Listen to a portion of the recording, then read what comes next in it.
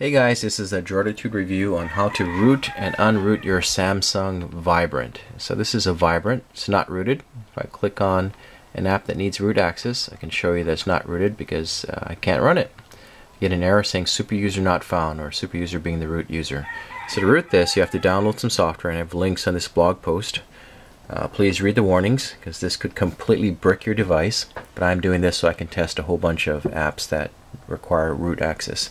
So once you get the software running on your machine, you're going to end up with an app called One-Click Root for T-Mobile Vibrant. I have it running here on my second screen. All you got to do is click One-Click Root. So I'll click that. Window pops up on my other screen. Drag it over. And all it's going to do is install some software onto the Vibrant, so it has to be connected via your USB cable. Reboots your Vibrant automatically, and it tells you the instructions are right here on the screen, so make sure you read that carefully. Once you're in recovery, click the volume down button on this side until you reach reinstall packages, which I just selected there. And then use the power button on the right side here to select that, and that's it.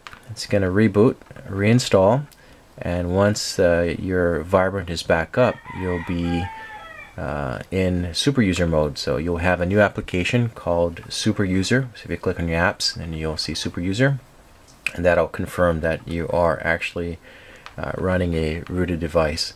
A lot of pros and cons. Some of the pros are you can install a bunch of applications that require root access. I'm going to be testing a bunch of those, like Wi-Fi tethering, screen captures like ShootMe, speed enhancement apps, cleanup apps like CacheMate, or backup apps like Titanium Backup, or battery management apps like Juice Defender.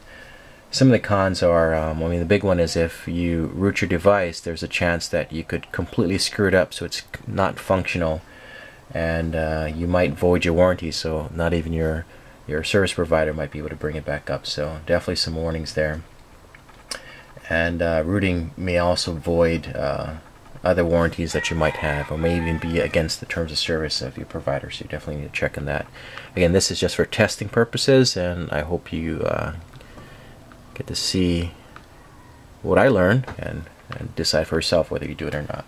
So I've actually rooted this device, and when I click on this application that needs root access, this Barnacle Wi-Fi tethering application, let's see if it'll start.